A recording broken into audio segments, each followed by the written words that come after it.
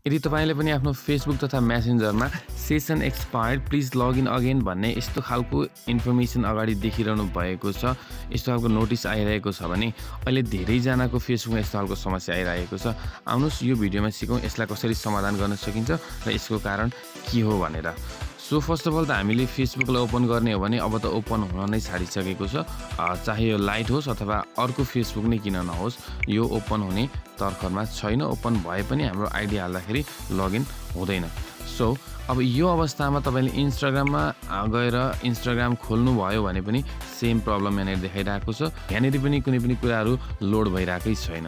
So यस्तो अवस्थामा तपाईले सिम्पली के गर्नुस् त भनेर भन्दाखेरि क्रोम ब्राउजरमा जानुहोस् र त्यहाँनिर तपाईले माथि जुन एड्रेस बारमा गएर चाहिँ युआरएल मा www.facebook.com भनेर हाल्नु होला। तपाईहरु धेरैकोमा चाहिँ m.facebook.com हुन्छ, यहाँनिर यसरी m.facebook.com भएको हुन्छ। यो m डटलाई हटाएर अगाडि www राख्दिनु होला, यसलाई अगाडि बढ्नु होला।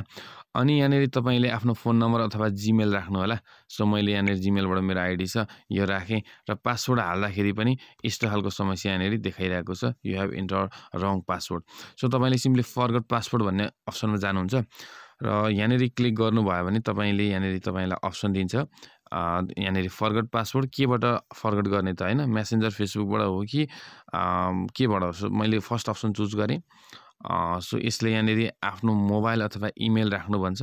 म सिम्पली आफ्नो इमेल राख्दैछु, सर्च गर्दैछु ल sorry something went wrong, we are working on getting this fixed as soon as possible भन्दैछ है।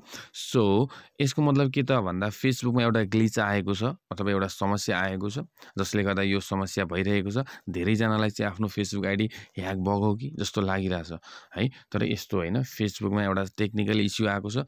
आशा छ फेसबुकले चाँडै नै यसलाई सल्भ गर्नेछ। अब आजको डेट भनेको चाहिँ ट्युजडे मार्च 5 हो।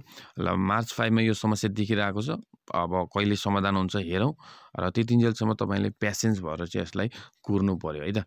र यो फिक्स भइसके पछाडि तपाईले पहिलाकै आइडी पासवर्डले चाहिँ आफ्नो एकाउन्ट लाई ओपन गर्न सक्नुहुन्छ। डराउनु पर्दैन, आत्तिनु पर्दैन, एकदम मजासँगले चाहिँ तपाईले अहिले चाहिँ शान्त भएर बस्नु होला।